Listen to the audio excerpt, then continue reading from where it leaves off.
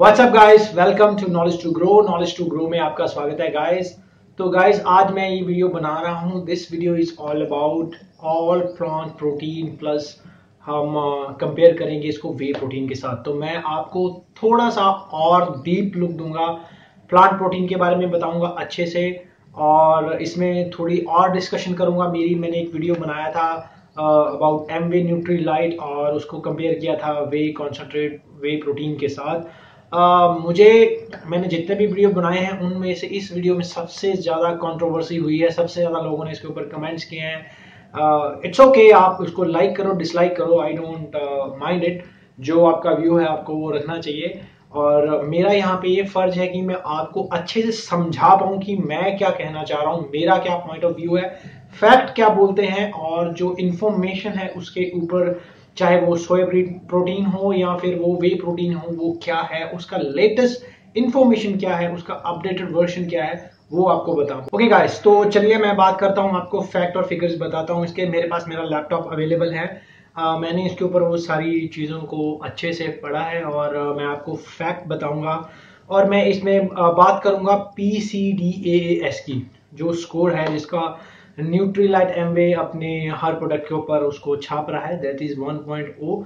और मुझे बहुत सारे ऐसे लोग मिले हैं जो मुझे उस स्कोर के बारे में बता रहे हैं कि भाई उसको 1.0 स्कोर मिला है, उसको रीडर डाइजेस्ट ने वेल ट्रस्टेड ब्रांड बोला है, that is the only number 1 company जो 1.0 स्कोर दे रहा है। PDCAAS स्कोर उसको 1.0 दे रहा है, तो वो बेस्ट है। तो गाइज, मैं आपको आपके नॉलेज के लिए बता दूं, मेरे पास यहाँ पे विकीपीडिया खुला हुआ है, आप विकीपीडिया खोल सकते हैं, या फिर आप जा सकते हैं वर्ल्ड हेल्थ ऑर्गेनाइजेशन की वेबसाइट पे, या फिर आप जा सकते हैं food and agriculture organisation of United Nations, उनकी ये वेबसाइट है, उस पर आप जाके इसके बारे में अच्छे से पढ़ सकते हैं। जो PDCAAS स्कोर था वो सुपरसीड हो चुका है गाइस, वो पुराना स्कोर था। इसके बारे में थोड़ा सा आपको पढ़ के बताता हूं।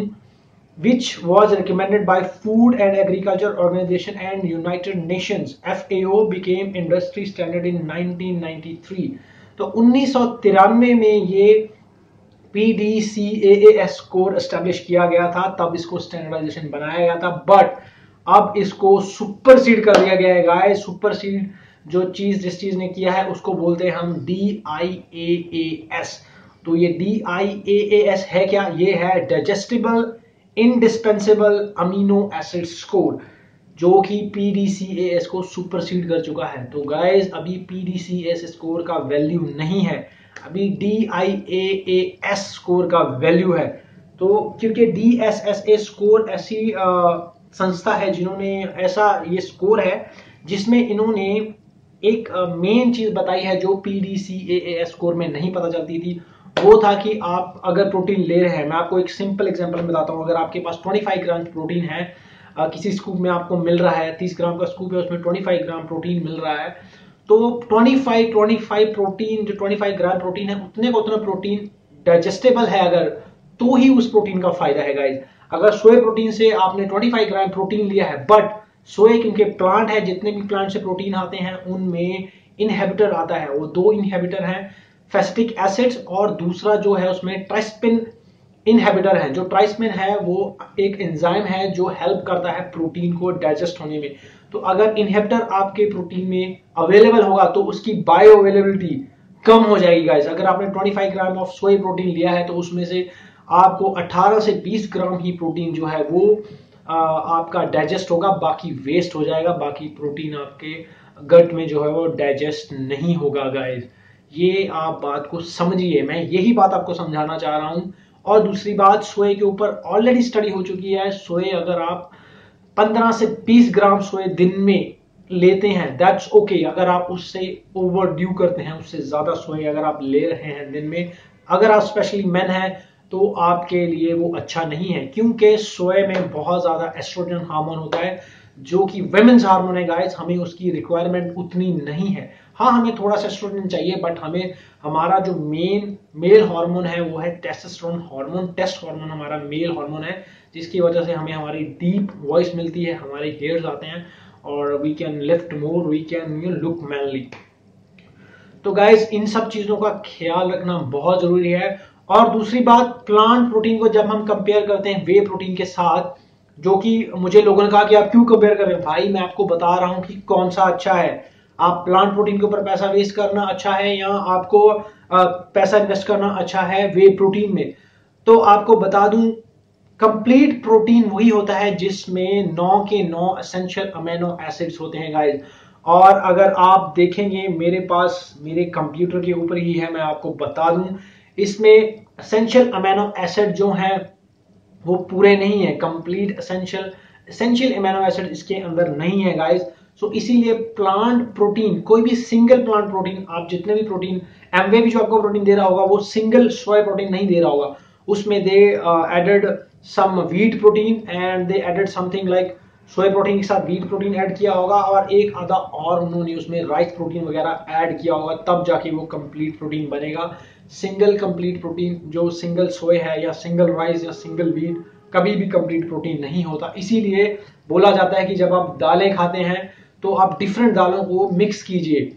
अगर आप डिफरेंट लेग्यूम को मिक्स करेंगे तो आपकी जो प्रोटीन की जो हमारे अमीनो प्रोफाइल है, अमीनो एसिड्स हैं, 9 अमीनो एसिड है, एसेंशियल अमीनो एसिड, वो सारे कंप्लीट हो सके। क्योंकि किसी में कुछ कम होता है तो किसी में कुछ, किसी में आइसोल्यूसिन नहीं है, किसी में लूसिन नहीं है, किसी में वेलिन नहीं है, किसी में थायराइन नहीं।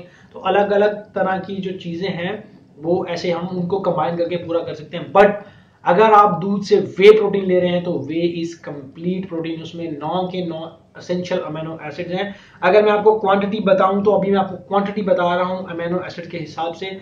अगर हम आइसोल्यूसिन को लें तो वे प्रोटीन में इट इज 6.1 और सोया प्रोटीन आइसोलेट में 4.9। अगर लूसिन को लें, लूसिन is very important amino acid, 12.2 है वो वे प्रोटीन में और सोया प्रोटीन में 8.2 है। उसके अलावा अगर हम तीन जो इंपॉर्टेंट अमीनो एसिड की बात करें, वेलिन, तो इसमें 5.96 के करीब वे प्रोटीन में वेलिन है और इसमें है 4.9, मतलब 5 के करीब सोए में वो अवेलेबल है। अगर हम टोटल BCCA देखें, total branch chain amino acid देखें, तो कितने अवेलेबल है हमारे वे प्रोटीन में? 24.2। और कितने अवेलेबल है हमारे सोया प्रोटीन आइसोलेट में? 18.1। तो आप देखिए इट्स अ बिग डिफरेंस। अगर हम टोटल एसेंशियल अमीनो एसिड देखें, टोटल के टोटल देखें, तो इसमें है 49.2, वे प्रोटीन की मैं बात कर रहा हूं, मतलब 49.2 है इसमें। और अगर हम सोया प्रोटीन आइसोलेट को देखें तो इसमें है 36.0। तो आप देखिए वो 50 के करीब आपको पहुंचा रहा है एसेंशियल अमीनो एसिड में, और यहाँ पे आपको 36 के करीब मिल रहे हैं। सो आप खुद सोचिए कौन सा सुपीरियर है गाइस। मैं किसी ब्रांड को रिकमेंड नहीं करता, मैं नहीं कहता कि मैं आपको बोलूँ आप मसल ब्लेज ले लो, आप प्रोस्टार ले लो, आप कोई भी प्रोटीन अपनी मर्जी से ले लो, but way protein is always superior then soya protein, then any plant protein you can get. ये बात गिवन है गाइस, आप इसको पूरी पुष्टि कर सकते हैं आप। और अगर आप बात करते हैं examine.com आपको क्रेडिबल सोर्स नहीं लग रहा, तो आप वर्ल्ड हेल्थ ऑर्गेनाइजेशन वहां पे जाके चेक कर सकते हैं। मैंने पहले ही बताया, food and agriculture organisation of United Nations, उनकी वेबसाइट पे जाके चेक कर सकते हैं इनके स्कोर्स। मैं आपको इनके थोड़े और स्कोर्स के बारे में थोड़ा और डिटेल में बताता हूं कि प्रोटीन क्वालिटी के बारे में अगर हम बात करें, जो इन्होंने इनहिबिटर दिए हैं इसके अंदर, तो मैं आपको नया स्कोर बता देता हूं। PDCAAS स्कोर और DIAS का स्कोर मैं मेरे इस वीडियो में आपको मिल जाएगा, सामने आपको स्क्रीन पे दिख जाएगा, मैं स्क्रीन पे भी डालूंगा, आप देख सकते हैं, मेरे पास ये फोटो है। तो इसमें अगर वे प्रोटीन है तो वे प्रोटीन का PDCAAS स्कोर 1.0 है। मेरे से बहुत लोगों ने पूछा, भाइयों अगर आपको डब्बे के ऊपर 1.0 लिख के नहीं दिया उसका मतलब ये नहीं है कि उसका स्कोर 1.0 से कम है। वे प्रोटीन का 1.0 ही स्कोर है PDCAAS स्कोर के हिसाब से। अब DIAS स्कोर जो कि अभी नया स्कोर है, जो नया इन्होंने स्टैंडर्डाइजेशन बनाया, उसके हिसाब से इसका स्कोर, वे प्रोटीन का स्कोर है 0.973 से लेके -1.09 तक, देखिए आप। और यहीं पे अगर मैं सोया प्रोटीन को ले लूं तो सोया प्रोटीन का पहले का स्कोर था 1.0 और अब का जो DIAAS के हिसाब से स्कोर है वो है 0898-0906। तो ये 1.0 पर भी नहीं पहुंच पा रहा। तो आप खुद देख लीजिए कि कौन सा प्रोटीन आपको लेना चाहिए।